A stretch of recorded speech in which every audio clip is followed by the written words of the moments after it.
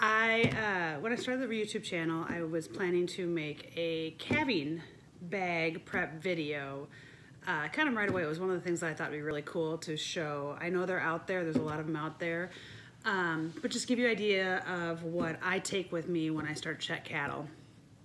I had planned to do this video a couple weeks ago, and I did not get it done for whatever reason. And so I have a cow that's getting really close, and I'm going to want to start carrying around this bag with me when I'm checking cattle. So I thought, what better way to put it together is with a YouTube video. So I'm going to do that, build the bag as we go along, tell you about what I'm going to be carrying with me when I'm doing this.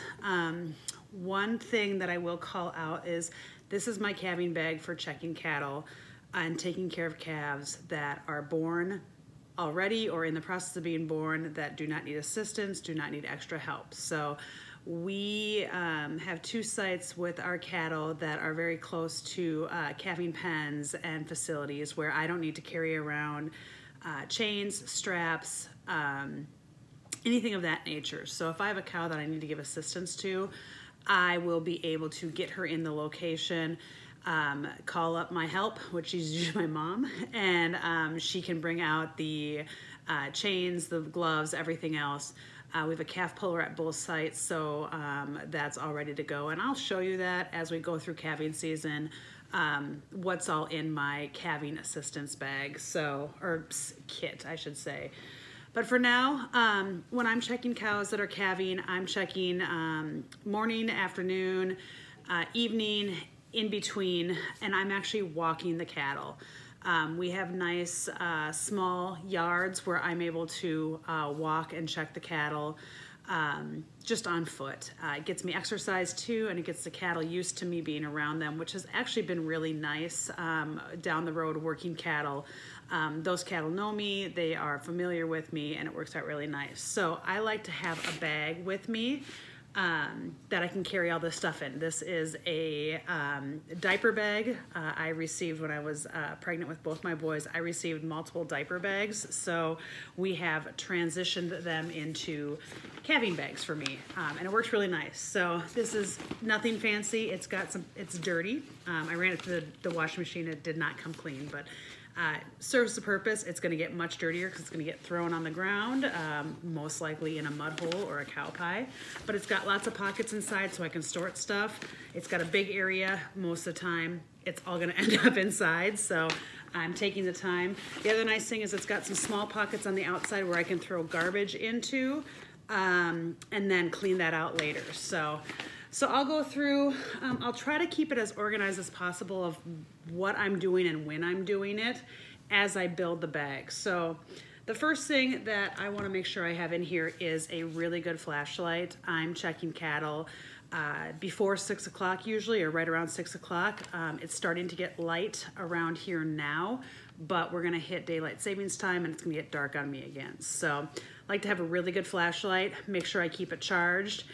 This one is USB charged, so I can plug it into my car if I need to, but always making sure I have it charged. So it doesn't really go in the bag, but it's near my bag. So that's the first thing. The second thing I'll have, and I don't have it with me right now, and I won't put it in the bag, but is my phone, because when I find a cow that's that has a calf, I'm going to look up who that cow is to find out who that cow was bred to, so who that calf is out of. So that's me the first thing I'm going to do. So I have my phone. Second thing is I'm going to get a tag ready. And so we have a couple different kinds of tags. We use Z tags, which I found they're a one-piece tag. They go in, they have a piercing piece on the back. So I'll show you how to do it. This is the tagger. So you put it in to the hole like this, and I'll show you when I do this on a calf. Bend it back and then move it back forward. This has a sharp piece on the end that pierces the ear, and then I just squeeze and go, and it comes right out like that. So I'm gonna get myself a tag. We have two different kinds of tags. We have yellow pre-printed tags. These are, the majority of our calves are going to get these yellow pre-printed tags. I do also have blank orange and blank blue tags. we have ownership, different ownership on our farm. So yellow is the main cow herd, orange is my sister Audra's cows, and blue would be the cows that I own. And that goes back to my sister and I's days showing cattle in 4-H through the American Herper Association and the Junior Association. We have our own cattle. We keep those separate. So I'm going to throw my tags in the bag, and I usually put them kind of right in the middle. Right in the middle. I'm going to throw my tagger in the mesh over here, and then also make sure when you're using tags, you use the marker that is designated for that specific tag. For some reason, if I used a Y tag marker, it would not work on the Z tag markers. So branding, whatever else. I'm gonna put that in the same little bucket. So I'm gonna get the tag ready. I will write on the top of the tag in that neck area who the sire is and who the dam is. That's a nice way for me to get a visual. When I see that calf, I know who she belongs to, he or she belongs to, and I know who he or she is out of. So the next thing I'm gonna get ready is my calf book. So this is where I'm going to write down in a calf book who the calf, the number is, the cow ID, the sire ID, if it's a heifer or a bull, the calf date, I do the weight, and then a calving ease score. And that's just to tell me how that calf was born. So if it's no assistance, it's going to be a 1. If there was difficulty where I had to help and pull, that would be a 2. 3 is if we use the calf puller. 4 is a cesarean section. We don't do a lot of those. And then 5 is an abnormal presentation. We do get a handful of backwards calves. We had an upside down calf last year. So, and then it goes on to calf born dead, aborted, dam died. We don't get many of those. The numbers that you're going to see in my calf book are a 1, 2 or a 3 maybe, and then a 5, which is abnormal presentation. So I'm just documenting that in there. And I have a remarks section too. So, but that's what that looks like. So this is the end of our 2020 season. This is going to be the start of our 2021 season. I'm just going to document that there. So I'm going to put that in the next pouch over and document that. I have a pen, extra pens, just in case. And then we'll talk about weight. So how I weigh my calves is I use a hoofometer, and this goes around the coronary band. So on the calf, the hoof right where the hoof ends and that hairline starts, I'm gonna put this around there. And it's either a male in blue, or a female in red. There's different sex. And you just slip that through, and then that's where you find your hoof. So you'd put it around, and then we'd read it, and this is going to say that I am, let's just mark it right there, I'm 127 pounds, and I'll take that. So, so that's what it does. This is accurate when you get it pretty close to when they're born. So it's not perfect, but it gets me close to what their weight is, and I'm gonna document that then as well. So that's the hoofometer, and I'm going to make that look nice right now. I have 2 of these. I'm not sure where my second one is. Here's the instructions so that you see that's the picture of where you're supposed to put the hoofometer. All right, so I'm going to throw that. I'm going to throw that in where my ear tag goes. Try to keep all my dry stuff on one side, wet stuff on the other side. We'll talk about what I'm going to give the calf. There's two things that I'll give the calf orally when they're born. I don't have any with me right now, but this is a, because it needs to be refrigerated. But I will give my calves, it's called Calf Guard. It is a coronavirus vaccine. I will mix it, it's mixed, so it's a dry, vacuum sealed, and then I mix it with a sterile diluent. The reason why we do this is that if they get sick, it's called scours, and they get diarrhea and they dehydrate and they can go downhill. Calves can go downhill really fast. So I give this to them. Other people will give this it's called a scour guard, same thought process. They will give it to the cows before they calve. But that means you have to handle the cows before they calve, about, I think it's 6 to 8 weeks before they calve, that you give that to them. I prefer to give it to the calf when they're born. So when you see me taking care of a calf, I'm going to give this to them. I'm going to mix it up and give it to them first, because I want to make sure, if anything else, this is about $5 a dose. No.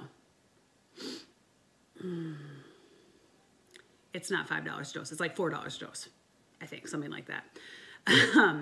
But I'm going to give this to them first, because I want to make sure this is the most important thing I get in that calf. So what I do is I purchased a diabetes insulin container. It's got an ice pack in there, and then I put the vaccine right in this plastic box and keep it in there. I usually keep 2 or 3 doses in there, just in case I have a set of twins or I have 2 cows that calve at the same time. And so I will keep that in there. And then when I'm done checking calves, I will take the vaccine out and throw it in my refrigerator. Keep it cold. So I'm gonna take my ice pack out and put that back in the ice box. And so I'm gonna put that, I usually just set that on top because that goes in and out, in and out. So I'm just gonna set that on top of my tags for now.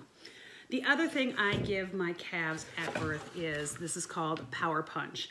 It is an electrolyte. It is has a number of different vitamins, has protein in it. It's basically just a kick in the pants for the calves. So I like to give them this. It's more of a peace of mind for me. I'm giving them just a little bit of energy right when they're born to kind of kickstart them and get them going. I don't want to carry around a gallon, so what I do is I put it in a smaller container, and I will give, it's 1 ounce per 100 pounds. So I have this syringe marked to right below the electrical tape. That's 1 ounce. I'm going to fill that up.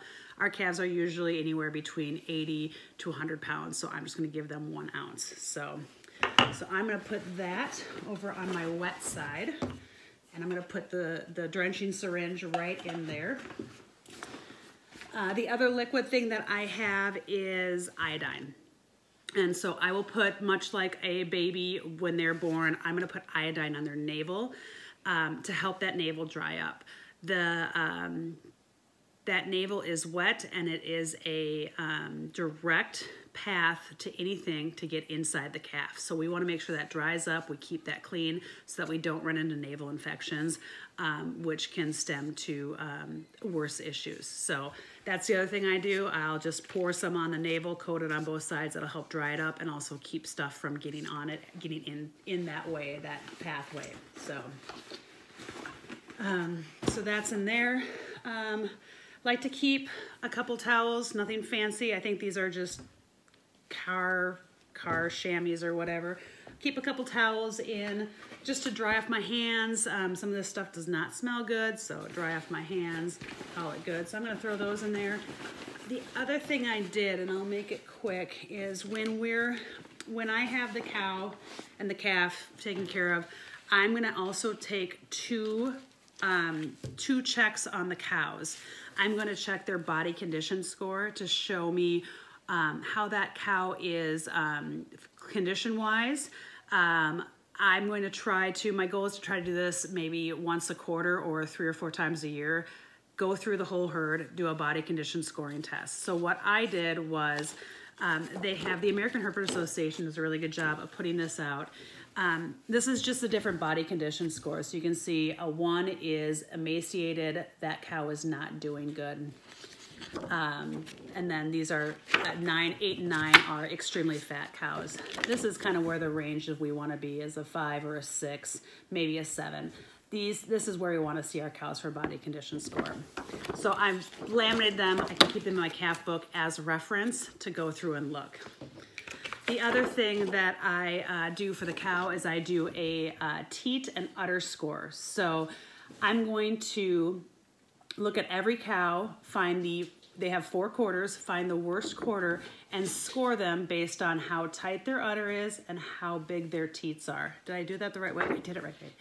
And I'm going to document that. And that is so that when we have a cow down the road and I notice that she has a low udder score, it might be a reason to remove her from the herd. So I'm going to look at that, do an udder score on each cow, document that.